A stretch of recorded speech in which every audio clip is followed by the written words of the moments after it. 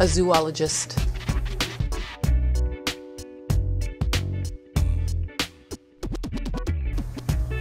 I hope so.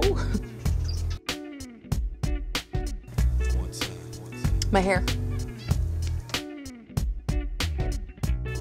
I once was selling draw tickets in my store for a certain organization, and I forgot to put them out. So the night that they were coming to pick them up, I ended up buying them all because I hadn't done what I was supposed to do. And happily, I won the first prize. It was all kinds of great stuff. So since it cost me a lot of money to buy the tickets, I was feeling really thrilled. Yes, unfortunately, I've seen many car accidents, but I actually was in a car accident, not a collision with another vehicle, although it came very close.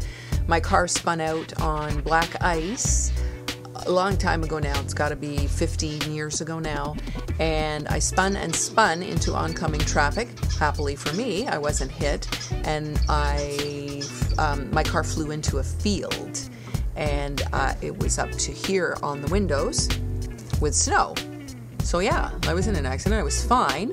But one interesting thing that did happen to me is I had a version of seeing my life flash before my eyes, because when the car came to a stop, I didn't know whether I was dead or alive.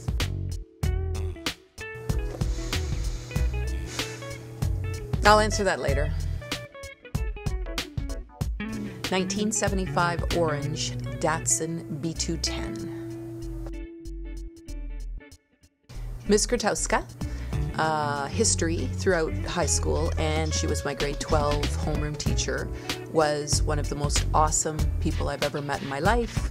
She fought in the Polish underground during World War II.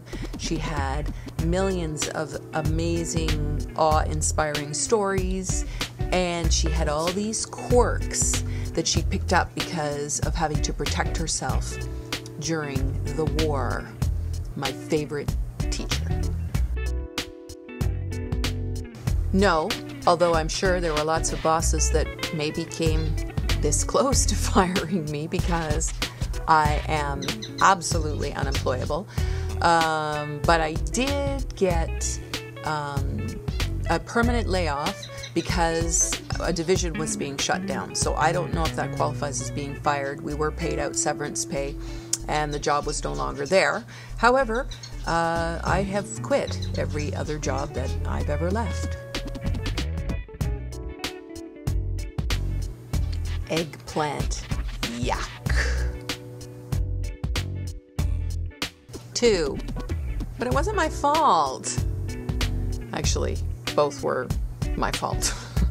One, many, many years ago, gosh, I only had my one child, and she was just an infant in the car with me. And it was a female cop, and she showed no mercy. She slammed me with the whole thing. She was a, you know. The second one came a few years later when I had my first husband and my 2 young children in the car with me. Honkin', hulkin', big, really hot and handsome cop pulled me over on that one. And he was really cool. He showed me mercy. I should have had about a $120 ticket, but he knocked it down to $90. And yeah, so I haven't had any since then though, and I've been driving a lot of years, so I guess that's pretty good. Appointments early, so I get there on time.